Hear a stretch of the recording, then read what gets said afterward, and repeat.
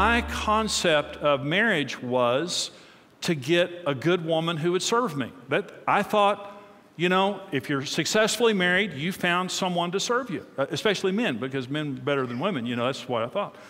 And I'd never thought at that point in time that I would be a marriage counselor. I wanted to be the wife whisperer. Now, you've heard of the horse whisperer and the dog whisperer and all that. See, I wanted men all over America to call me and say, Jimmy, my wife is rebellious. And I would say to them, the wife whisperer is on his way. The problem was I couldn't get her trained. And so I knew I had to train my own wife before I could become the wife whisperer. But honestly and truly, the concept of serving Karen was the furthest thing from my mind when I got married. I mean, it was a shock to me that she would even expect me to do anything. Now, I want you to listen to me. Here's why serving each other is so important. I want you to listen to what I'm saying now. The first is equality. The person who doesn't serve in a marriage is typically trying to dominate the relationship, or they're checked out emotionally. When Karen and I got married, I was dominant, and I wanted Karen to serve me. I did not serve my wife. And I was dominant in the relationship. Men and women are absolutely equal. And if your marriage is going to work, you're going to have to serve your spouse. And serving shows your spouse, I'm not better than you. Number two is humility. We're naturally prideful. All of us have pride issues in our lives, men and women. This is universal. Karen wants me to do something. She wants me to change the light bulb. She wants me to get the groceries out of the car. She wants me to fold the clothes. You know, she'll just walk by the dryer and say, there's a load of clothes in there. Would you mind folding them? You know, and I just want to say, you're talking to an anointed man of God here, excuse me? I spend every day fighting evil. You know, I mean, these hands were made to pray for the sick, not to fold clothes. And, excuse me? And she'll just walk by and say, would you fold those clothes? I fold clothes. I vacuum.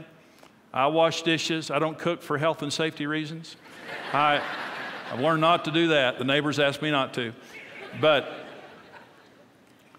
I serve my wife. I have an office at home, and it's above our garage, and Karen will be coming down the street with groceries, and she'll call me and say, I'm about to pull in the garage. Show up. And she'll pull in the garage, and I'll go down and haul stuff in. Toting and fetching is one of the things I am so good at. That's what I do all day long. And when Karen wants me to do something, I do it with a good attitude, because I'm there to serve her. I'm a servant, and I'm there to serve my wife. And so it keeps me humble. I'm not too good for that, and I'm not better than she is. She is equal with me, I'm equal with her, and God has called me to serve my wife. And let me just say, after 40 years, we have a great marriage. We serve each other. I am married to someone who I know will serve me for the rest of her life, and I'll serve her the rest of my life. What a great marriage. But when a person will not serve, they're either dominating the relationship or they think they're too good for it. And let me say this, one of the worst marriages I've ever seen was a wealthy couple, and everything they wanted done, they hired, and they wouldn't do for each other. Doesn't matter how wealthy you are. It doesn't matter how many people you have helping you. You need to serve each other from the time you wake up till the time you go to bed. It's about helping each other. It's about being a part of each other's lives. The third reason that we serve is intimacy. Jesus said in Matthew 6, wherever your treasure is, there will your heart be also. The meaning of that is wherever you're investing yourself, that's where your passion will be. If you're only investing yourself in work or the children or something else, your passion is going to be there. But because I'm constantly investing in Karen, it means I keep being passionate. There's no trick to this. Wherever you're investing yourself, your passion is going to be there. Jesus said you can't separate it. You can't give your treasure over here and have your passion over here. So if you're serving kids all day long, if you're serving other people all day long, if you're serving yourself all day long, and you're not serving your spouse, the passion is going to fizzle. But when you're constantly serving your spouse, it means we're going to be intimate. We're sharing. I'm sharing my life with you.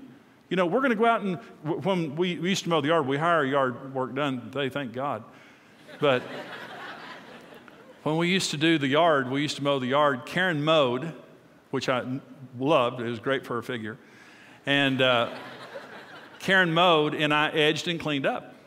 And so Karen would get out with the mower, and she was a great mower, and she would mow, and I'd come behind her and I would edge the yard and clean up and do all that kind of stuff, but we did it together. And there's just something about doing it together. One person's washing the dishes, next person's drying the dishes. One person's sweeping, the other person's, cleaning it up or whatever. It's about sharing. And intimacy in marriage, there's so much pie in the sky stuff about intimacy. It happens when you're doing life together. And Karen and I we do life together. We love being together. We love serving each other. Intimacy. And the last thing is this: destiny. You'll never reach your destiny. God looked at Adam by himself in Genesis 2:18, and he said it's not good for him to be alone. He needs a helper. He needs someone to serve. And of course, in Ephesians 5, men are told that we nourish and cherish our wives and lay down our lives for them. And so Karen cannot achieve her destiny without me. She can't. She can't do it. And I'm saying if God called her to be single, obviously God can do anything. But he put me in her life to serve her, to get to her destiny. I can't get to my destiny without Karen serving me. That's why God said it wasn't good for a man to be alone. Every good thing happens in marriage when you're serving each other. Equality, humility, intimacy, destiny. But some people have stinking thinking. They have toxic thoughts in their minds that keep them from serving like this. But man, I work all day, and when I get home, I should be served. That was me. That's a chauvinistic way of thinking. No, you went and made money all day long. Now when you come home, you have another set of responsibilities, part of which is to serve your family and to serve your wife. You're not off when you get home. You're a husband now. You were something else when you were at work. A woman sometimes. I work all day. I serve the kids in the house. You serve me and the kids, and while you're at it, serve yourself. I'm too tired to serve you. Okay, well, let me say this. If a husband's not helping her, you're putting a tremendous strain on her. But part of what a husband does when he gets home is to say, let me help with the kids, let me help with dinner, let me clean up afterwards, and give you a break so that you have energy to serve me. But there's no excuse not to serve your spouse, regardless of how hard you work or how many kids you have. Number 3, I served you while we were dating. Now we're married. Married people don't do that. People with bad marriages don't do that. But God said, for this cause a man will leave his father and mother and cleave unto his wife. And that word cleave means to pursue energetically, and it was addressed to men. That was addressed to men. Men are supposed to be the leaders in this area to serve their wives. Married people, successful people do that in marriage. It's the people with terrible marriages that were in the sprint mentality that don't serve each other. Here's a good one. It says, as soon as you serve me, I'll serve you. I don't want to be the first because you'll wear me out. That's what I thought about Karen. I thought if I ever show her an ounce of humility and start serving her, she's going to wear me out. I know the sister's been building a list for 10 years, and she's just waiting for that list. But I'll tell you what happened is, see, I like what Joyce Meyer says, the best person does the right thing first. If you're the weaker person, you'll wait for your spouse to go first. If you're the stronger person, you'll do it first. And Karen did it first because I was not the best person. She was. And so I'll serve you as soon as you start serving me. How about this?